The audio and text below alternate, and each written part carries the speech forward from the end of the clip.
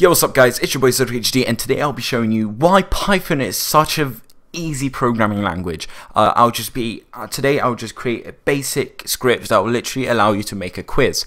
It won't be anything super complicated like I said. This will just be a simple tutorial just to show you how easy Python can be, and to show you that Python doesn't have to be, just generally programming doesn't have to be this thing that only the smartest people can do. It's very simple. It's just when you see code online, the code that makes websites, it just looks complicated because it's just complex. It takes time to create things like that. Whereas what I will show you today is something that, to be honest, it can take you 5 minutes.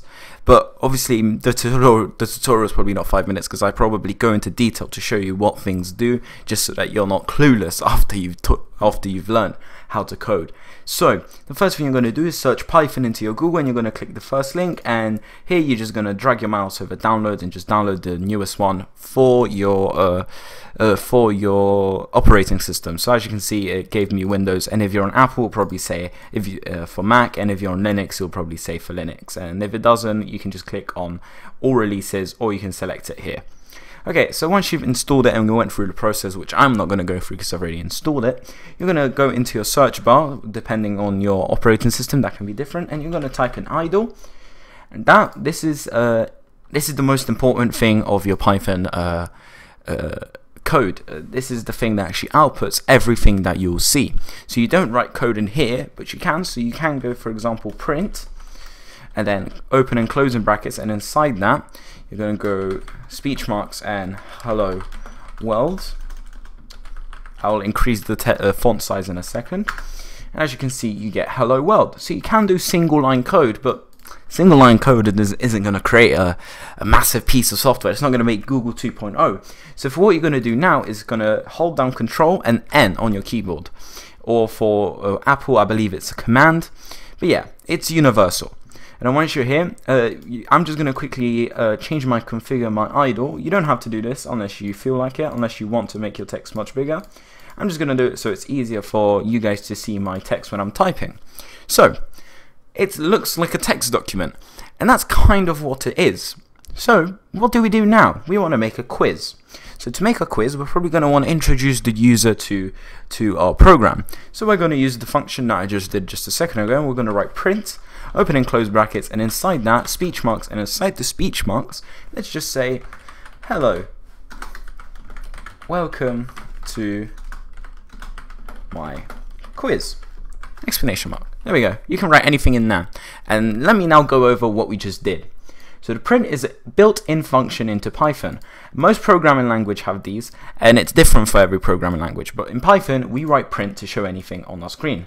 And if we actually run this, but you can go run and then Python and then run module. But for me, I'm just going to click F5, and it's going to ask you to save. And when it's going to ask you to save, it's just going to tell you to save it somewhere. Because this isn't important, I'm just going to save it randomly, and I'm just going to save that. As you can see, when running it, it ran, hello, welcome to my quiz. Okay, so why do we need the speech marks? You may be wondering. And that's because this makes it text, or in programming known as a string. So the similar thing, we can go print, and inside the brackets, instead of a string, we can write a number. This will now be an integer, and if we add a point to it, that is now a float. But that's really irrelevant for what we're doing today. But it's something that you should probably know, and I'll show maybe in a later tutorial when I'm going more in depth over how Python works. So we got this. Let's get somebody's name. We want somebody's name, right? We want the name of the person who's taking our quiz. We want to be able to interact with that person. So we can create a variable, which is kind of like, imagine it as a storage cabinet, which you put things into it. So we're going to call this name.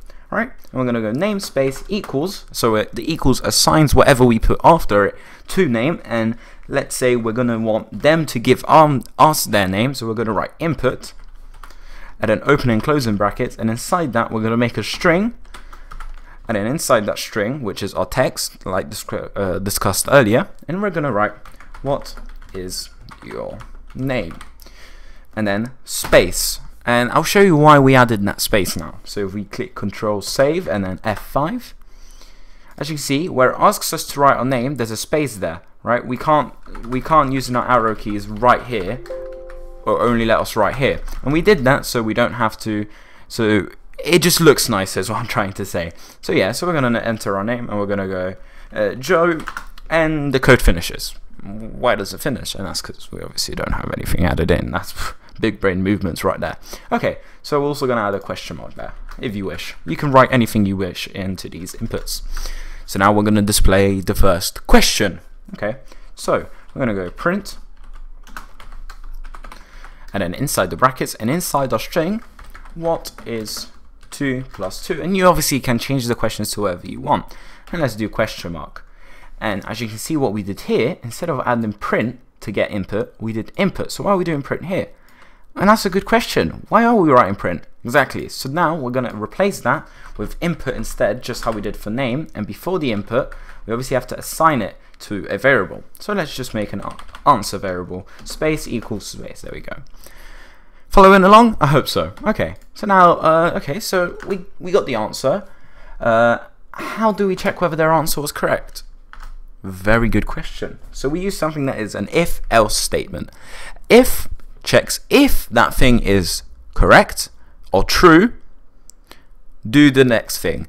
If it's not, else, do the next thing. So if our answer that they gave us is equal to 4, which is the answer of 2 plus 2, we're going to put semicolons to indicate that we want to now finish the if statement, and enter. And as you can see, there's now an indent. So let's just write print as a test, print,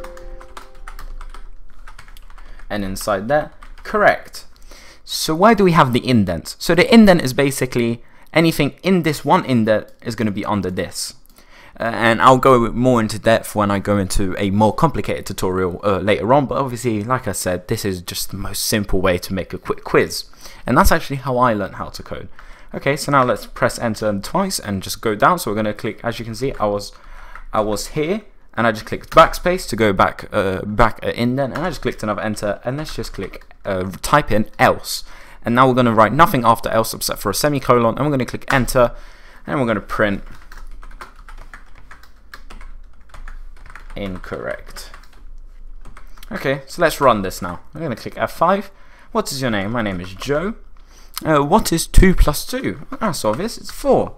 Oh, why is our answer incorrect?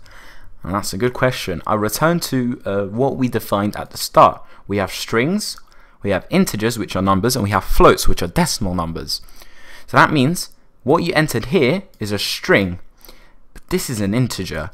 So a good way to fix that at beginner level is just to create this into a string, and then if the string answer here is 4, and the real answer string answer is 4, it will print correct. So now if we click F5 and save, we're going to type in Joe again, and we're going to type in 4. As you can see, this time it's correct. And this is how easy it is. Okay, let's add points. Okay, so at the beginning, let's define points. And we're going to go points equals and 0. You start off with 0 points. And if you get the answer correct, so we're going to click on here after print, and we're going to click enter, and we're going to go points equals points plus 1. And you can do that to add 1, but there's a more efficient way of doing it. So instead of doing equals, so let's just delete that and go back to points, you can do plus equals space 1. And that will now add to whatever this is, it will add whatever is after it. So if it was 10, it would add 10 to that 0, which is an integer, so it will do maths and make that 10. But here we're just adding another point for getting it right. And if it's incorrect, we're going to go points, take away, subtract, equals 1. You're gonna lose a point when you get something incorrect. And if you want to add another question, we're just gonna highlight that and do control copy or command copy or right click copy. Just gonna enter a few lines and then paste that in using control V, or you can right click and paste. And let's change, and also we're gonna have to copy this as well. Copy that. And then let's change the question. So instead of 2 plus 2, we're going to go 1 plus 1. And our answer is going to be 1. And obviously, this doesn't have to be math. So we can do something like which country is London in? And then our answer can be England. And then if we get it correct, we get +1 point. And if we get it wrong, incorrect. So now we want at the end of our quiz to display the output. How much points did you get? So we're going to go down to the very bottom of our code. We're going to enter a few times. Obviously click backspace to get back to the first indent. And we're just going to type in print brackets. And inside that string, we're going to write you. And then we're going to type in their name. So name, you scored points. Okay, but let me tell you one thing. That won't work. That won't actually get the variables that we defined here. What we need to do is delete this, and we're actually going to type in the variables inside first. So we're going to go name. So we're going to go, if your name is Joe, we're going to go, Joe, you scored this many points. So we're going to go name, comma, now the string, you scored, then outside that string, another comma, points, and you can add another comma, points, like that. And if we can save that and if we print that, let me just close that out. So yep, so we get a clean one. There we go. And what is your name? My name is Joe. Our answer is going to be 4. England. Correct. Joe, you scored 2 points. And I'm telling you guys, this is how easy it is to make a quiz. There are obviously some things that I skipped over and didn't fully explain. And this is where it leads me on to my next point. If you don't know something in Python, all you have to do is search it. It's simple. Or on their website, you can click on their documentation. And if you hover your mouse over it and click the free.x docs, which is the Python version we're using, everything is listed here. And this is quite hard to read if you're a beginner, so you can also use the Google search function, which is an amazing thing. So what can we type in? Let me think. How to create lists in Python. Okay, and then, let's spell that correctly. And then in Python programming, a list is created by placing all elements inside a square bracket. Okay, let's click on that. That's something I would like to know. Oh, okay, let's accept that. And as you can see, it shows you exactly how to do this. So my video here it was less of a tutorial and more of a showcase on how easy Python can be and how people overcomplicate Python for what it really is. It's a very simple language. And in my next video, I'll go over a few more data entry points and things like that, things that I didn't speak about in this video. But anyway, my name is RodricHD, and if you want me to do anything on this channel, make sure to tell me in the comment section down below, and make sure to like and subscribe if you enjoyed and found this helpful. Bye bye.